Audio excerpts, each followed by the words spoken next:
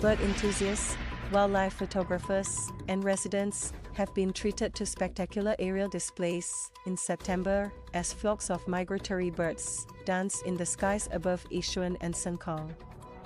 The Daurian Starlings were seen flying in huge flocks in formation, a phenomenon known as murmuration, for about 15 minutes at dusk before perching themselves on trees and calling it a day. Hailing from Northeast Asia, the birds, also known as purple-backed starlings, are visitors that have flown south to escape the harsh winter in the north.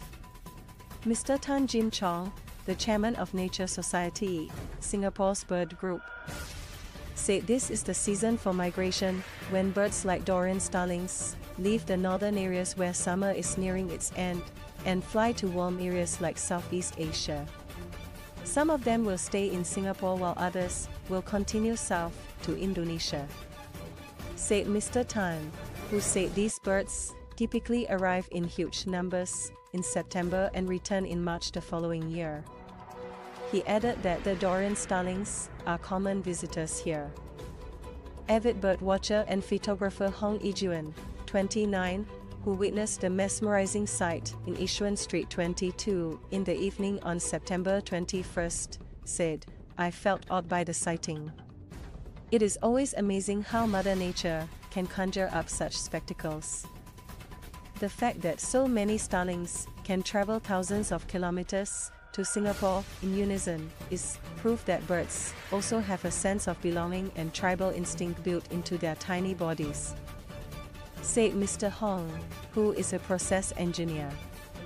In Sengkang, quality manager William Kaur, 53, first saw the birds in Sengkang Eastway on September 17th while on his way home after dinner. The avid bird photographer said that while he has seen these birds in other parts of the island, it was his first time seeing them near his home. "I don't have to go further out to hunt for these birds. And I'm fortunate to be able to see their beautiful colors up close," he said. Sporting a pale gray head and underparts, the male Daurian starling has glossy, iridescent feathers in dark hues of green and purple, while the female has duller plumage in shades of brown.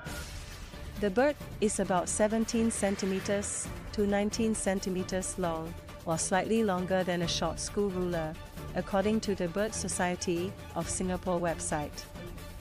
They are found in places like eastern Mongolia, southeast Russia, northeast and central China, and North Korea.